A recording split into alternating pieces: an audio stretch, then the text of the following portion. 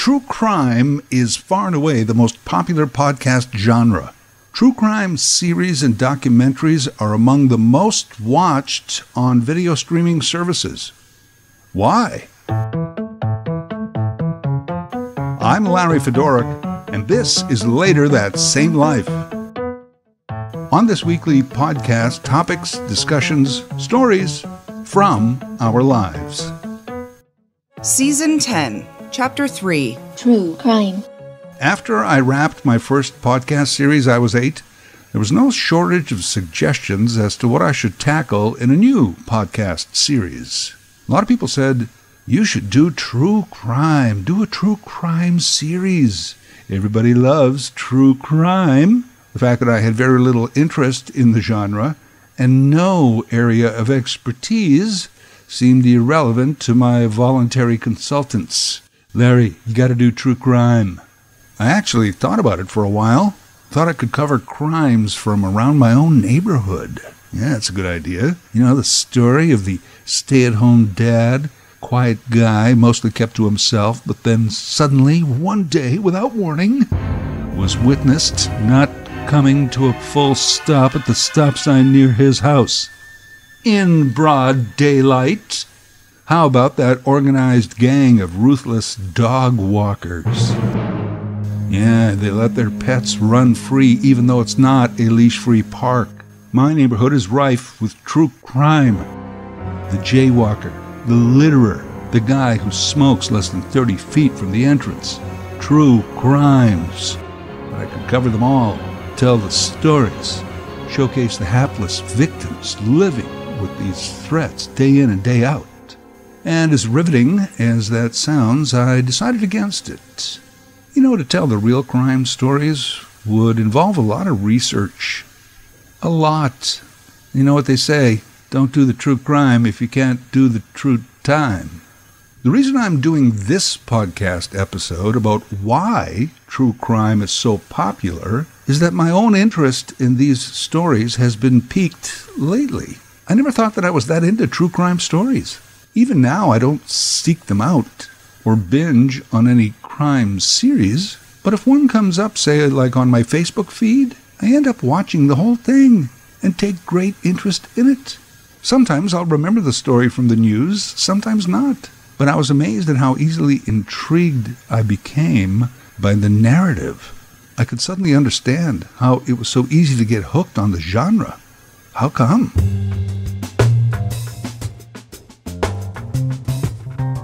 So I did a little research on this, and the answers are fascinating, some quite evident, some not as.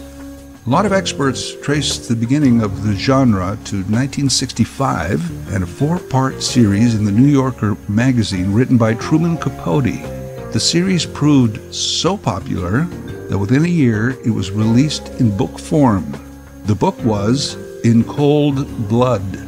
Capote recounts the story of the murders of a farming family near a small Kansas community in 1959. Capote's book became an instant bestseller, spawned a hit Hollywood movie of the same name by 1967, and today the book remains the second best-selling true crime book in publishing history, outsold only by 1974's Helter Skelter, the story of the Charles Manson family, the murders, and the trial.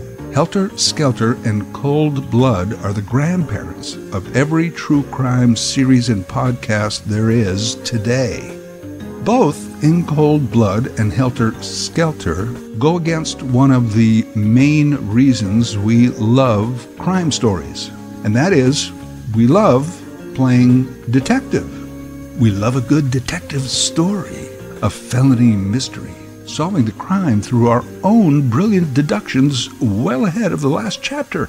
And that's the first reason I'll mention as to why the crime sagas are popular. We love playing detective, but the granddaddies, In Cold Blood and Helter Skelter, were neither whodunits nor will they get caught. We already knew all that, yet we were drawn to the details and the promise of all the gory details by the end of the last page. That is what pulled us in. The landmark and iconic TV series Columbo also played on that principle. You may remember the opening scene of a Columbo murder mystery show. It portrayed the killer committing the murder. We knew who did it and how they did it. And after the first commercial break, it was obvious that LAPD Lieutenant Columbo also knew who it was. The fun of the next 90 minutes, how this disheveled everyman would outsmart the conniving killer, was brilliant and highly successful.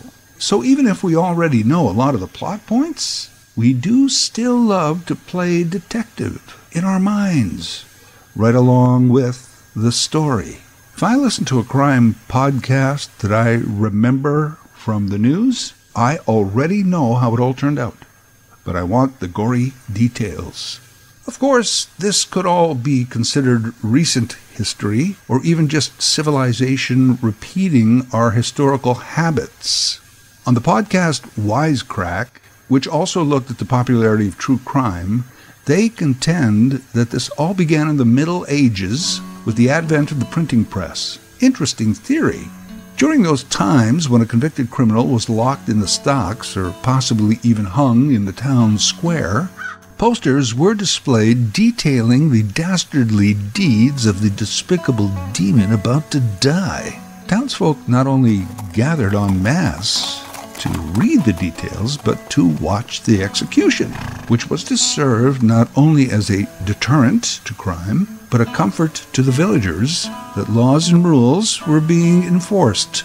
Eventually, these true crime story posters were turned into crime pamphlets, and they were distributed far and wide, and they were even used by church clergy to stress the importance of staying on the straight and narrow. To this day, crime is still used as a political tool to seek increased support for our policing and justice systems. So I guess I'll go along with that notion that the fascination with true crime is not necessarily a recent phenomenon, but one that's been around hundreds and hundreds of years. This leads me to my next two theories as to why true crime is currently so well received. First is availability. From a poster near the gallows to pamphlets throughout the countryside, to books, newspapers, and electronic media, the more these crime stories were available, the more popular they became. I call it my Coca-Cola theory. How did Coca-Cola become number one? Well, sure, it's a fine product, it's well marketed, but after that, distribution. It was everywhere. There's hardly a place you could go where you couldn't get a Coke. The current rise of true crime favor can be traced to availability, right back to the nightly news barrage of urgent breaking stories, innocent victims, stranger danger, serial killers. And today, of course, media is digital and constant. Media is the distribution center, and media amplifies. I'm not saying there isn't a trend toward true crime podcasts and series, but media makes everything seem larger than it is. True crime, it's readily available. Next reason, even before, availability, is our own fascination with death. Humans, largely regardless of spiritual beliefs, tend to agree that our time on this earth in this vessel is temporary. They say our fascination and or fear of death is only human nature. For some of us, it's just minutes per week, others, hours per day. But we do think about it. True crime is another way to visit that darker side. Granted, not all crime stories are murders, but most of them are. Another reason could be pure adrenaline. It's the same reason many of us like horror movies or even riding some crazy impossible roller coaster. Adrenaline is a nice high. Physiologically, it makes us feel good. Unlike the roller coaster or, say, skydiving, there is no real physical dangers in watching true crime in the comfort of your own home, except maybe for the faint of heart. So it's a safe shot of adrenaline. And once you get a shot or two, you want more. Another reason it's so popular, although I don't think this is a main one, is that ingesting true crime stories can be an outlet for our own dark thoughts. No, I'm not saying that everyone wants to be a serial killer or is a potential criminal, but these kinds of stories and music and the arts et al. Have always been ways for us to experience different emotions and thoughts without having to act upon them if we don't want to. It's not that you have empathy for a killer, although that has also happened, but more like you are living vicariously within this story that you wouldn't want to be living in real life. Whose side you take in the story is up to you, I guess.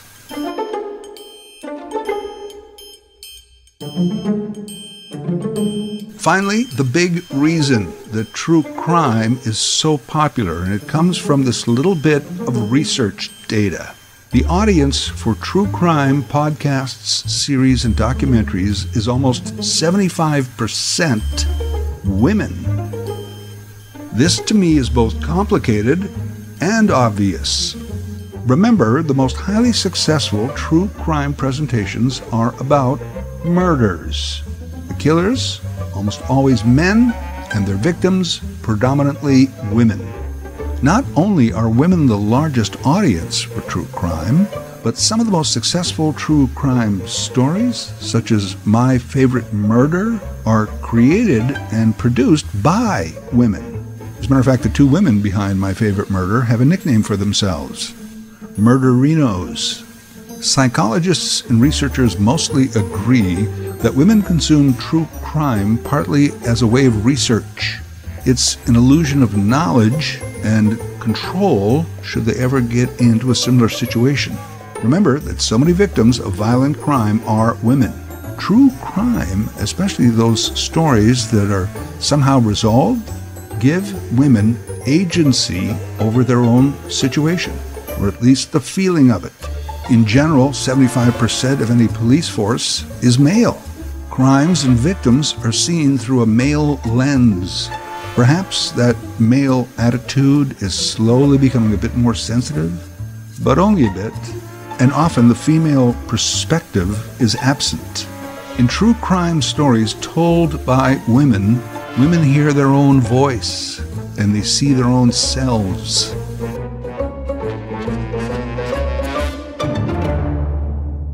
A lot of these true crime series have also taken strides to refocus killer stories onto the victims, some barely mentioning or not even showing the killer. Also, the true crime story tends to be more fascinating when it is, shall I say, about everyday people like you and me who somehow become part of a horrendous series of events. And after that first bit of research, female compulsion for the true crime story was thought to be odd. But here's the main difference. Male fascination with violence usually takes on a heroic form, scoring the big touchdown in that very physical football game, winning a war as a soldier, on and on. Females, on the other hand, because of decades of discrimination, look at violence from a potential victim point of view. It's really no surprise that they would want to arm themselves with as much information as possible. Males and females both have a fascination with violence, just takes on different forms. Look up online or, just ask a woman the number of things a woman has to go through in a day that a man doesn't. Carrying your car keys in your hand when walking alone just in case you need a weapon. Oh, no headphones while jogging. How many guys call a friend when alone in a cab or Uber just to feel safer? Or pretending to be on the phone at all to lessen chances of harassment. Never leave a drink unattended. Well, the list just goes on and on. What women have to do that men don't. Women talking to women about crime committed on women by men not only means to them a more empathetic voice, it helps humanize victims. It is no coincidence, in my opinion, that the rise in popularity of true crime stories among women runs parallel to the rise of the Me Too movement. The other way that social interaction plays into this goes back to the town square, the church, and the crime pamphlets. It has been said that throughout history, in times of social upheaval, like today, society turns to true crime stories to help ourselves reinforce that there is a justice system and that it catches bad guys. And if it doesn't quite do that, we want more cops, more jails, the death penalty, and so on. And here is the politician that's going to get that done for us.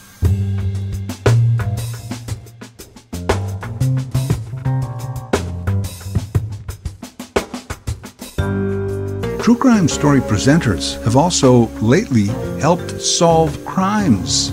Most famously, Michelle McNamara, author of I'll Be Gone in the Dark, whose innovative methods and research helped nab the so-called Golden State Killer some 40 years after the fact. She also changed the way police now investigate some of the old and cold case murders. One of the main innovations was to use suspected killers' DNA, which would not otherwise be part of any criminal database. McNamara thought it would be possible to search voluntary DNA sites like Ancestry and others to find DNA with a familial similarity. Then track the families down to a geographical location, and then look for any of those family members who might fit a profile involving time, place, opportunity, etc. It worked. Golden State Killer. Since, of course, debates have risen around issues of privacy, but the method is still being used. The other part of the story is that tragically, Michelle McNamara passed in her sleep before the book was completed. So her husband, comedian, actor Patton Oswalt, took on the task, finished her book with her co-researcher, and it has since become a bestseller and made into an HBO docuseries. Other amateur sleuths and true crime enthusiasts have opened up old murder cases all on their own. They pore over old records, they set up websites trying to get new information. Some are more successful than others. What it does is speak to more than just a fascination with listening and watching true crime, but in changing the narrative on violence against women.